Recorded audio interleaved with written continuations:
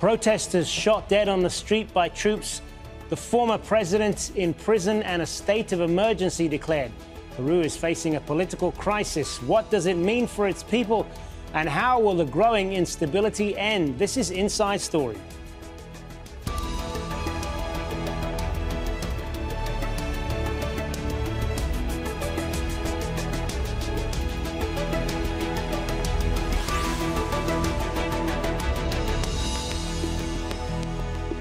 Hello, welcome to the program. I'm Hazem Sika. Since the arrest and jailing of Peru's former President Pedro Castillo more than a week ago, violence has spread across the country, with troops shooting dead some of his supporters.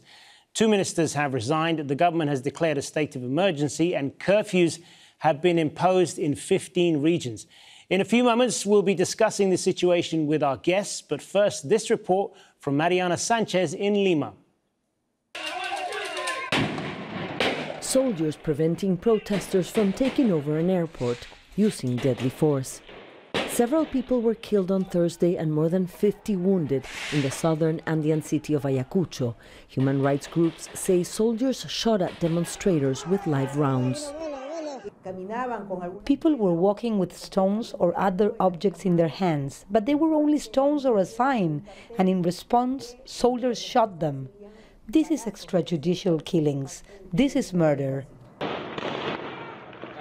The army says the soldiers came under attack and responded. The conflict is escalating.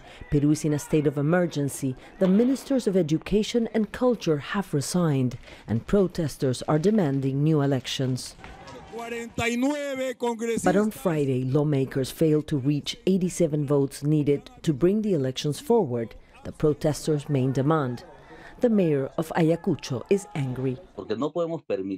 We cannot allow the Congress to be out of tune with its own population in the midst of a crisis where we are bleeding to death. The capital, Lima, has been fortified and thousands of police have been deployed. Not all the protesters have been violent. On Friday, police didn't fight these demonstrators, instead escorted them as they marched peacefully. After 9 days of social unrest, Walter Mendoza remembers how his indigenous Ashaninka community suffered during the armed conflict more than 30 years ago. On Friday, he marched for peace. We are here because our Ashaninka brothers died, and now we don't want violence. Peruvians who say they're fed up with the violence, not only from now, but from a history of an armed conflict in the 80s and 90s that left more than 60,000 Peruvians dead. That's why these Peruvians are saying they want peace now. Ayacucho is one of the 15 regions under curfew. It was at the center of the violence during the 80s, and again now. President Dina Boluarte has called on governors and church leaders to join government officials and begin dialogue with leaders of the most conflicted areas. But Boluarte has also said she supports the police and the armed forces. Mariana Sanchez, Al Jazeera, Lima, Peru. Peru has had a string of high-level corruption scandals and 6 presidents since 2016. So who is Castillo and why is he in conflict with Congress? The former farmer, teacher and union leader from rural Peru came to office promising a fairer economic system and an end to the high rates of poverty. Castillo and members of his family are the subject of 6 corruption investigations. He has denied any wrongdoing. Since he was elected in July 2021, Castillo faced 3 impeachment votes, the first less than 6 months into his term. On December the 7th, Castillo tried to dissolve Congress and rule by decree. Instead, the legislature voted to remove him, accusing him of trying to stage a coup.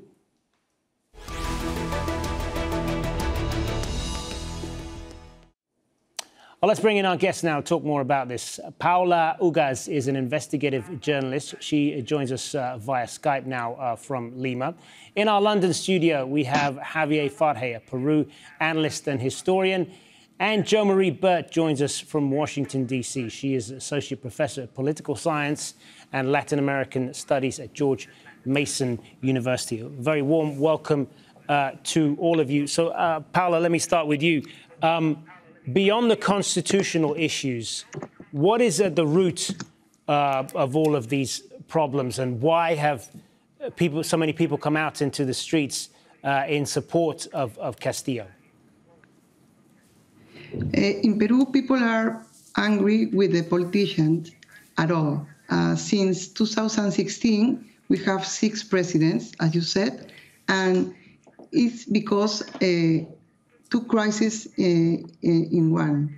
The first is the corruption, because all the ex-presidents from 2001 until 2020 were investigated by Lava Jato to receive bribe from Odebrecht, a Brazilian company, and they don't want to be in jail. They don't want to be in front of the justice. So they push in the Congress a lot of power to take out the president that was in the moment, Pedro Pablo Kuczynski, and then with that, and then it starts all this war in where the politicians are disconnected from the people. Now it's really the politicians are disconnected from the people, because they don't understand that they don't want they want new elections. They don't want to see the people, the congressmen doing that they always do, personal affairs. And in the Dina Boluarte, the president, she has made a dangerous alliance with the armed forces to remain in power.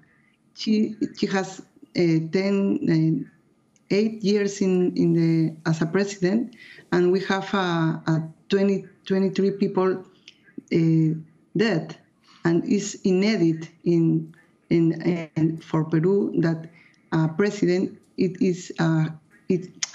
continues in power and nobody raise an eyebrow to tell her that she's wrong. When we're talking right now, she's doing a press conference, and she says that she will continue, she will remain in power, and she was accompanied by the army. And it's really dangerous because I think it's really similar situation that happened in Bolivia when Janet Áñez do the same thing. And she was with the armed forces to remain in power. And I think this could be a really, really, really dark situation from Peru. Javier Farje, how do you see the situation that's playing out in Peru right now? And do you fear a return to a more bleak past in the country's history? Yeah, but I agree entirely with Paola. I would like to add to what she has said is that we're talking about the grievances which date back long before Mr. Castillo was even a candidate. These are all grievances that people in the countryside, in this particular case in Ayacucho, have had for many years. We mustn't forget that Ayacucho was the center of the activities of the Shining Path, that like Maoist rebel movement which in the 1980s waged a war against the Peruvian state with dire consequences for the Peruvian society. And there's a whole history of neglect. And I would say that the anger is right now concentrated on Congress. President Boluarte, just not long before we went on air to do this program, gave a speech where she accused Congress of not fulfilling that commitment by not approving early elections. The initial proposal for April 2024 moved back to December 2023, and they rejected this for different reasons. Some people from the left and some people from the right rejected and voted against this, and that is going to exacerbate the situation in Peru. In the case of, for example, Ayacucho, you mentioned earlier today in your report, Carlos Rua, who is the regional governor of Ayacucho, and he is saying, look, Lima doesn't seem to care about what's going on here. Peruvians are dying here, and they don't seem to do anything about that, and I expect Congress to do something about this. And in this speech that President Boluarte gave not long ago, just before we started talking, she accused Congress of not fulfilling the commitment, and she appealed to the communities in the countryside speaking in Quechua, which is the language that the majority of indigenous people speak in the Andean region of Peru. So she's appealing to the grassroots to say, look, stop the violence. Many of these violence is perpetrated by organized groups, nothing to do with the situation in Peru. Please stop this. I want to talk to you. I want to start solving the problems. Of course, she won't have time to solve all these problems in the time that remains of her mandate, because we expect that the early election will be called. Now, the Speaker of Congress, Jose Williams, has said that they are going to extend the current legislature in order to be able to debate this issue of the early elections. Now, the court is very much the ball is very much in the court of the Peruvian Congress. President Boluarte has said that, and 83% of people, according to a reliable opinion poll, say that we want early elections. So that's where the beginning of trying to find some way to calm the situation in Peru would be in Congress voting for early election, because that's what the majority of people want in Peru. Otherwise, the situation is going to escalate, and we have to be worried about what could happen. Some camp has been restored, but the price has been very high. Having the army in the streets sort of doing police work is not something that Peruvians see kindly, because of all experiences in our history. So in that respect, the situation could get worse, but Congress could start helping solve this problem by voting for early elections in December 2023. That won't solve the problems, which I said way back before Castillo, but it could start. It could be a good start. Let's get Jo Marie Burt's take on this. Where does the current president, Dina Boluarte, fit into this? She is now the president as a result of Pedro Castillo being impeached and removed from office. She has to kind of tread carefully here, doesn't she? Are early elections the solution to this? Oh, I think early elections are the only solution to this. 85% of Peruvians have said consistently that they want new elections. And that's not a new demand.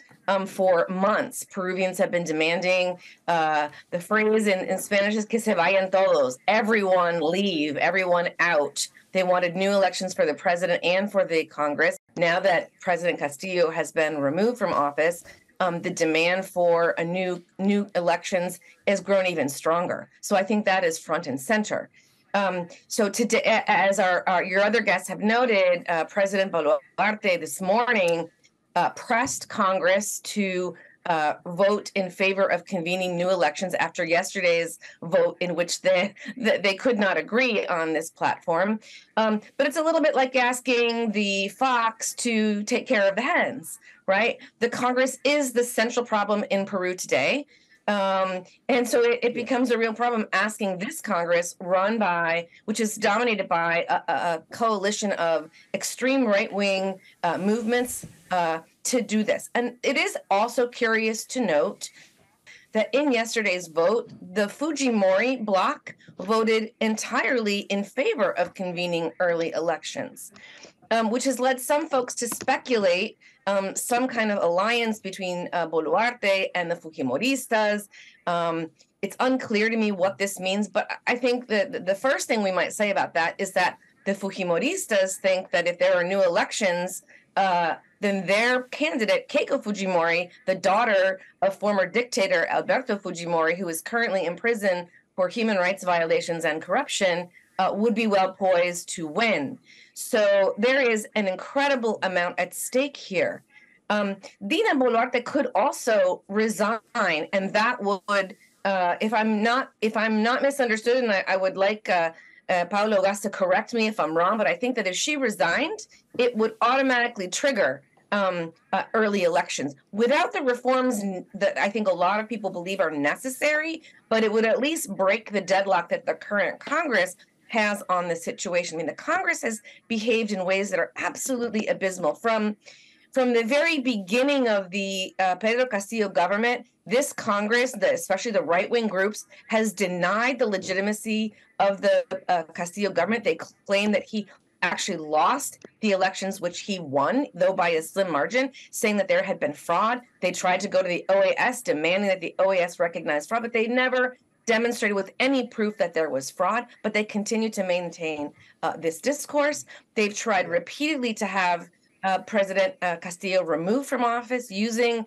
this very vague clause in the Constitution called moral incapacity, which they've interpreted as they see fit, and they've sought other mechanisms to get him removed from office. So they have been kind of pressing down on him from the very beginning to limit his government, to obstruct his government, and now that he's gone, they feel that they are the victors and they have, the world is their oyster, so to speak.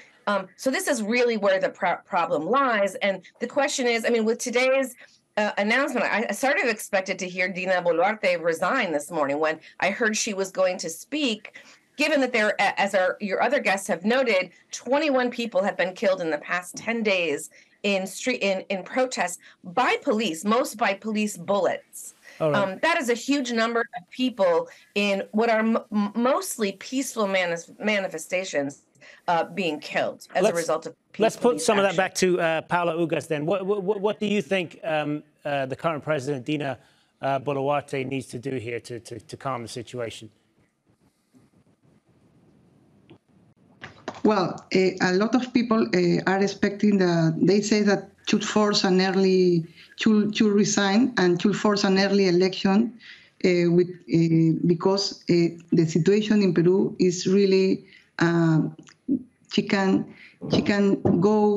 see beyond what happened in all the country. She says she wants to have a dangerous alliance with the army forces, because it's the only way she says she saw to remain in the power, and now she doesn't think for the country, for the good of the country.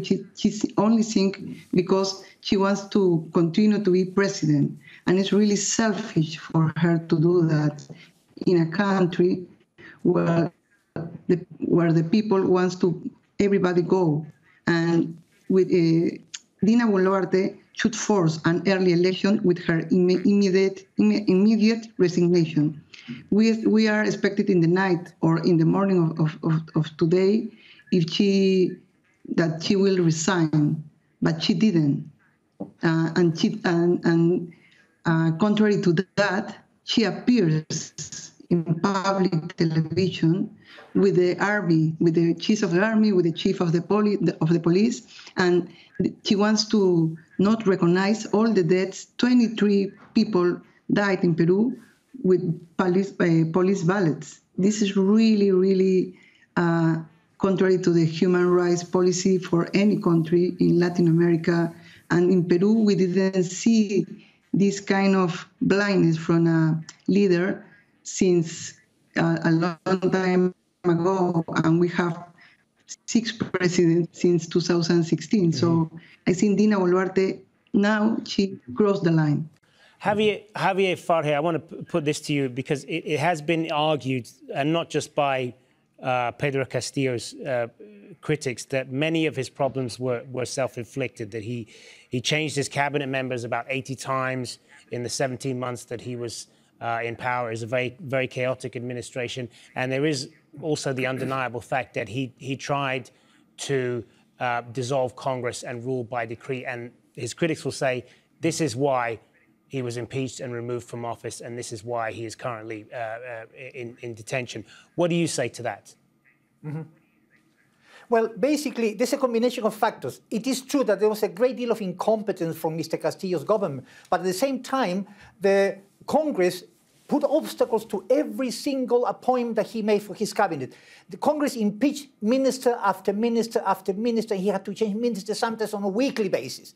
It was an absolutely absurd situation where Congress would not let Mr. Castillo rule the country. I mean, I have lost count of how many ministers he lost because Congress impeached them or Congress put pressure on him to change minister. It's very difficult to rule a country when you can't have a stable executive with a stable cabinet. At the same time, he showed a great deal of incompetence, maybe because of his lack of experience. Whatever the reason is, the fact of the matter is that he was pretty incompetent. Many of the promises that he wanted to fulfill were not fulfilled, especially for the people in the countryside and the provinces, and that contributed to this situation. In case of the accusations of corruption, people in the inner circle were being accused of alleged cases of corruption by the Attorney General. Trying to close down Congress was a political suicide. When the judge justified the request made by prosecutors to put him behind bars for 18 months, basically two of the big arguments was, one, that when he made the announcement that he wanted to close Congress, he had contacted the head of the armed forces and the police, the head of the national police, to go physically close Congress and to arrest the then Attorney General. which was something that is considered illegal, but also there was danger that he would flee the country because Mexico had offered to give him political asylum. That's two of the reasons, among many of the reasons that were read throughout 2 hours of something convoluted sort of reasoning, to put him behind bars for 18 months to build up a case against him. So there was a combination of incompetence, but also it was also the job that the Congress did to make sure that he did not rule because the majority of people were against him, and this is one of the what's happening now is one of the results of that period of total instability in Peru. Jo Marie Burt, if we broaden this out a little bit and talk about the implications that this has beyond Peru's borders, how is this dividing the rest of Latin America? Well, before I answer that question, may I just say one thing to follow up on your prior guest's comment. I think it's important to note that for a vast majority of Peruvians who are poor from rural areas or live in poor urban communities, Castillo represented something quite unique, right? The first time that someone from their social group had ever been elected to the presidency. And I think one reason you see so many people coming out in defense of him, I mean, not all the protests are demanding his release and return to the presidency, to be sure, but many people are, because they feel they voted for Castillo, they believed in his promises for change, for real political and economic change in a country where political and economic exclusion for these majorities has been, quite abysmal. So I think that is something that is often overlooked from a perspective of, looking at things from Lima. I think that is really important to keep in mind. And not only was Congress and other politicians obstructionists, as one of your guests was saying, vis-a-vis President Castillo, they were openly racist and disdainful toward him because he was from rural areas, because of the way he spoke Spanish, claiming he was uneducated, incapable, and so forth. And a lot of people took offense at that. And so this, I think, has fueled the indignation around the way he was treated. Yeah. But if I could get back to my original question about the wider implications of this beyond Peru. Yeah.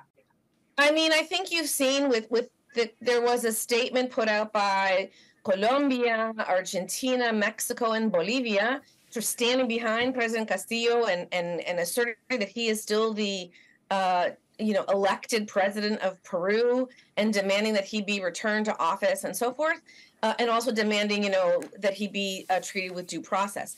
I absolutely think it's important that he be treated with due process, and there are some questions about this, as one of your guests said a moment ago. But to deny that President Castillo tried to carry out a coup, not only in which he tried to shut down Congress, intervene in the judiciary, and rule by decree, right?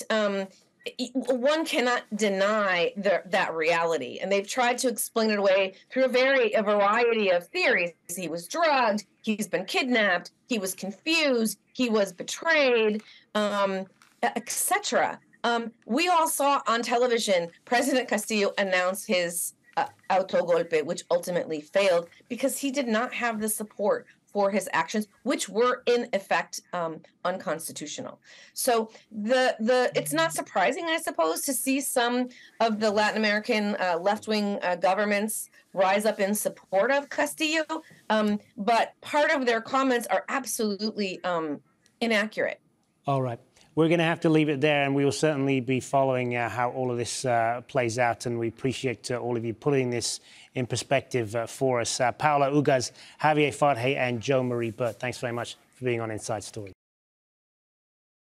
And thank you, as always, for watching. Remember, you can see the program again anytime. Just go to our website, aljazeera.com, and for more discussion, there's our Facebook page, facebook.com/AJ Inside Story. You can also join the conversation on Twitter.